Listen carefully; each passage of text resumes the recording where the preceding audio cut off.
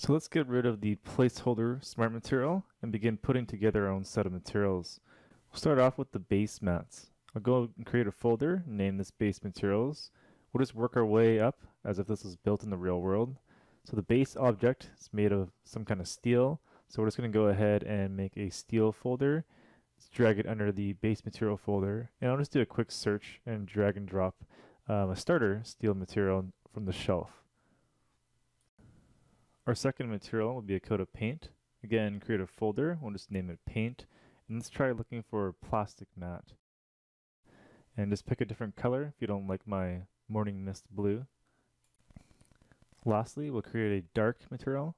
So again, we'll just create a folder. We'll name it dark matte. And this time we'll manually create it. So just click the paint bucket to add a fill layer. Just make sure that it's sitting in the correct folder. To edit the fill layer properties, we can just scroll down a bit here. And if you're new to shading, the two important sliders to understand are metallic and roughness.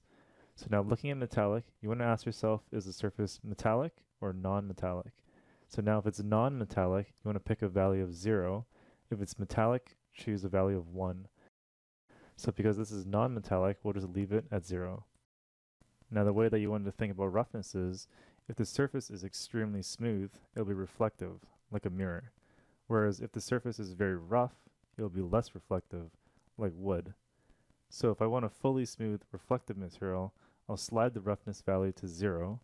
And if I want a non-reflective material, I'll make it more to the value of 1. So I'm just going to go ahead and adjust this to something that I like. And don't worry, we're working non-destructively here, so we can always go back and forth to adjust later. And the last thing I'll do is just go to the base color and just pick something a little bit darker. Alright, now that we have 3 base materials set up, they're pretty much just all sitting on top of one another. So we're going to go back and use mask to place them in areas that make sense. So first, we're just going to hide the dark folder and select the paint folder. So this process that we're doing right now is something that we're going to be repeating over and over, which is to create a fill layer and then adding a black mask. So to do this, we're just going to click on the masking options up top and choose black mask. Now we can brush into the mask into areas that we want the paint to show up. Now notice that I'm painting in the mask with a white value, which will show the material. If I switch to black, start painting, I'll paint out the mask. Now the hotkey is X to switch between black and white, kind of like Photoshop. So go ahead and clear what we just painted by right-clicking on the mask and choose Clear to reset. Now painting in the mask is one of several ways that we can expose the material. Instead, we're just going to use something called Polygon Fill by enabling the icon on the left toolbar. Now the hotkey for this is the number 4 for future reference. Looking at the properties panel, we have 4 different fill modes.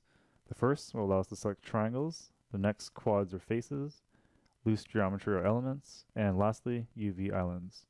So we're just going to go back to face mode, get a nice side angle, and we'll press F6 for orthographic mode, and just begin box selecting the top portion here. If you miss some spots, no big deal. Just swing over the camera and select those missed parts.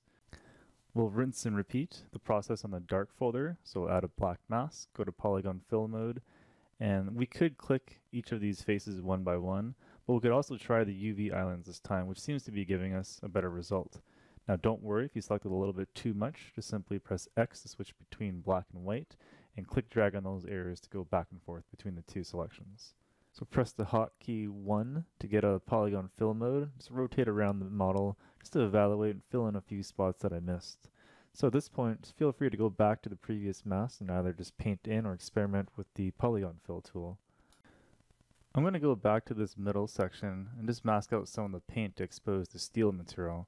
For this, I'll use the UV Island Fill mode.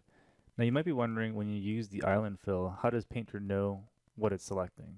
Like here, I'm just exposing a little bit more steel by filling black onto the mask. Well, in the UV Island Fill mode, Painter is essentially filling the entire UV island. Now these islands were generated from our smart UV projection that we did in lesson 1. And you'll notice that these islands are a little bit random because it's based off of that quick UV project. Now, if you wanted more control over the selection type, I would highly recommend you UV unwrap this by hand. You know what? Let's just change this blue to something like a banana yellow. In any case, we've got our base materials set, so now let's export as usual. So instead of going to the File, Export Textures, from now on I'll be using the hotkey of Control-Shift-E to export. Painter will remember your settings each time, so it's super quick to export. Okay, so let's check out our results in EEVEE. If your textures didn't reload, just make sure that your object shader is loaded in the node graph below, and as long as you have the Node Wrangler add-on enabled, just hit Alt-R to reload the textures. Swing that light around a bit to see how the surface is reacting to light. I always recommend that you do a bit of work in Painter and then just do re-export just so you can re-evaluate in your target renderer. That way you don't lose sight of the overall image. Cool, so we're just going to push this a little bit further by stamping on some height details in the next video.